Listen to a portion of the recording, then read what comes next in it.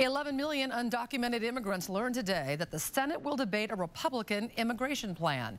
It could lead to a bipartisan immigration fix or leave Congress with no solution for the hundreds of thousands of people who stand to lose legal protection to be in this country in just 3 weeks.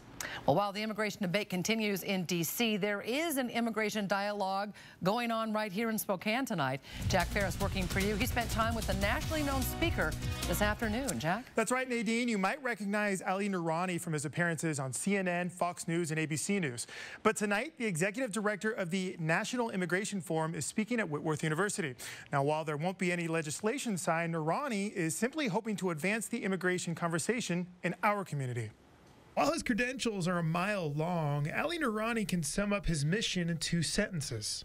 Most Americans have come to love the Mohammed, the Maria they know, but they remain afraid of the Mohammed, the Maria they don't know.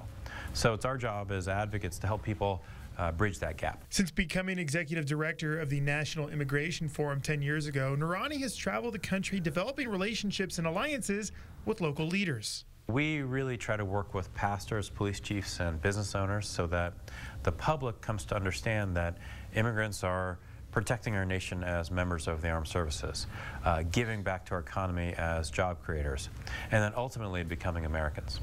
It's those local relationships that DACA students like Kamau Shega are striving to develop, and the presence of Noorani is sure to help. Having a national figure like Mr. Noorani come down and amplify the work that's already being done on the ground, I think is a really positive development and is just going to help more of those conversations happen. Noorani is quick to deflect praise back on the actions of dreamers like Kamau. The American public, now more than ever, has come to realize that their kid's best friend is a DACA recipient.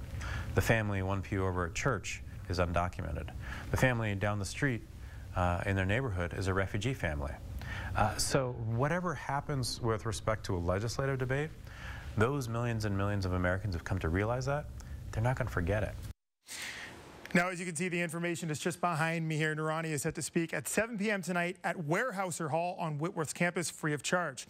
Reported from studio, Jack Ferris, KXLY4 News. Thank you, Jack.